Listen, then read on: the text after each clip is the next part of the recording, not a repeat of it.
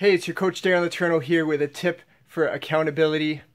And a lot of times we'll have an accountability partner that just won't keep us accountable, or they'll give up, and then we got to find somebody else.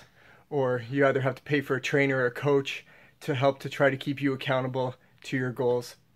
Another great resource that you have, and you don't even know it, you have your kids here. And you know, if you tell them you're going to do something, they're going to keep bugging you and bugging you and bugging you until you get it done. So tell them you're going to do your workout, write it on the calendar so they look at it, they see that you got to get your workout done for the day, and they're going to keep bugging you until you do it. And if you don't do it, then you either, maybe bump up their allowance or buy them some toy that they wanted or something.